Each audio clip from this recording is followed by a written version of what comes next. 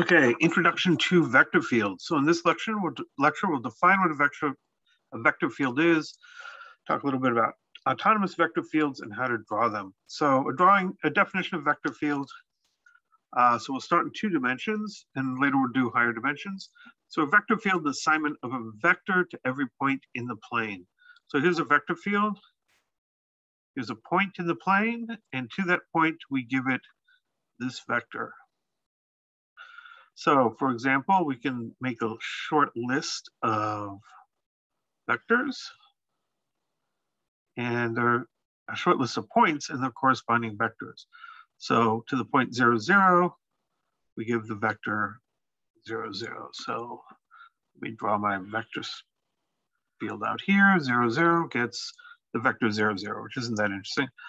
1, 0, this is a point that's out on the x-axis, 1 unit away. And if we plug in x equals 2 and y equals 0, we get the vector 2, 0. So that's my x coordinate.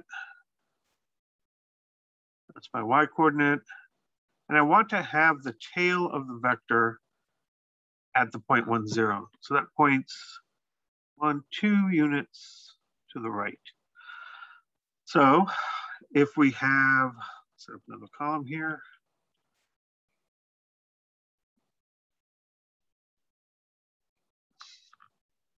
Say 1, 1, then my x component will be 2 and my y component will be -1.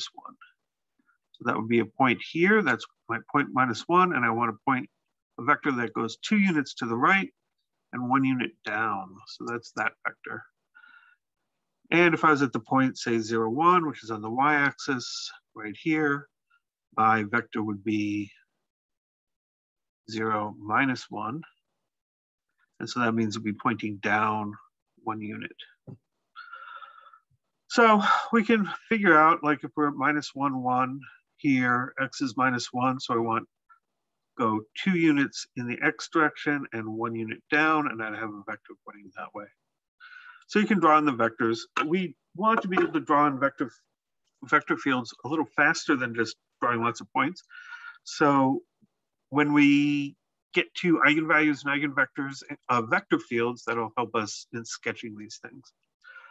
A couple of definitions: an autonomous vector field does not depend on t, right? A time-dependent vector field, it depends only on the place where you are.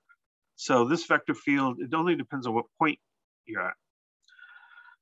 So an autonomous system of differential equations can be written like this: dx dt equals f of xy, dy dt equals g of xy. One way to think about these things, dx dt, this is a velocity, well, the whole thing is a velocity vector.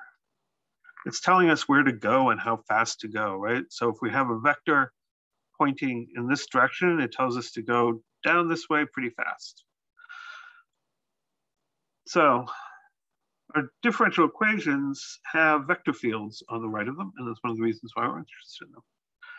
So drawing vector field is kind of like drawing a slope field. We don't want to plot a whole lot of points, but use our reasoning to figure out what the vector field looks like. So the vector field we have here is 2y minus 3x plus 2y. And what does that vector field look like? Well, we want to look at these components and see where they're 0. So x component over here is 2y, x component equals 0 for y equals 0, and that's the x-axis, right? So along the line y equals 0, the x component is 0, which means all our vectors will be up and down. The y component is minus 3x plus 2y. And the y component equals 0 for where you just solve this for y, and you get y equals 3/2 x. And what that means is that if the y component is 0, all our vectors are pointing either left or right. So we can draw an x-axis and a y-axis. This is y equals 0. And all the vectors on the x-axis have to point up or down. And then this is y equals 3/2 x. And all the vectors on this line have to point either left or right. So on y equals 0, what's the y component, right? Because on y equals 0, there's no x component, all the vectors up or down. Well, the y component is 3 minus 3x plus 2 times 0, because we know y equals 0. So it's just minus 3x. So if x is positive, that's out here on the right, my vector field is, my y component is negative. So all my vectors are pointing down.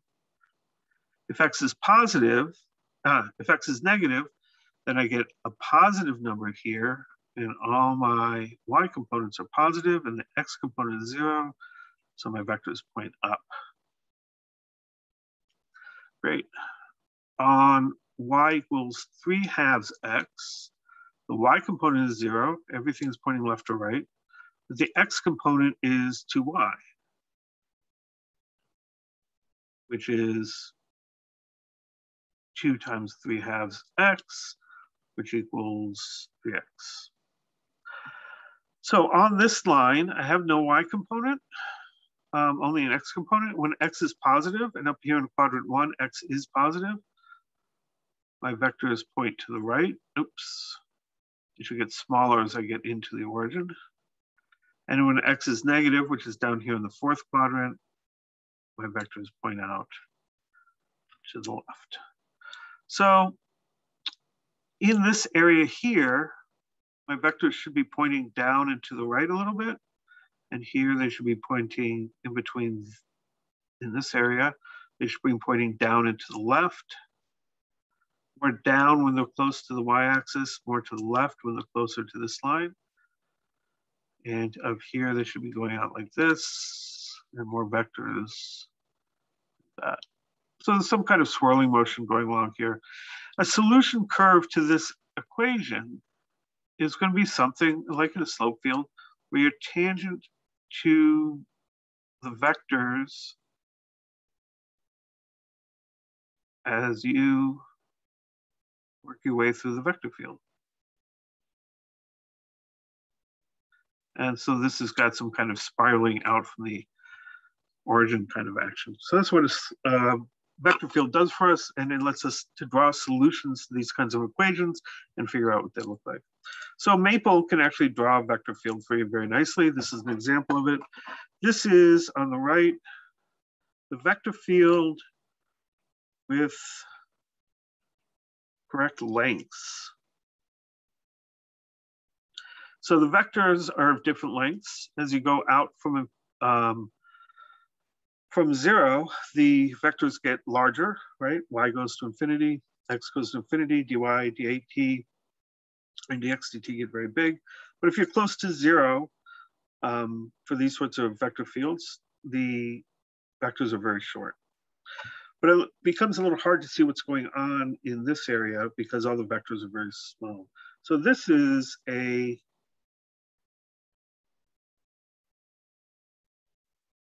same vector field, but instead of trying to keep the proportionality between how long the vectors are, right, we're just going to make all the vectors the same length. And that makes it a little bit easier to see what's going on.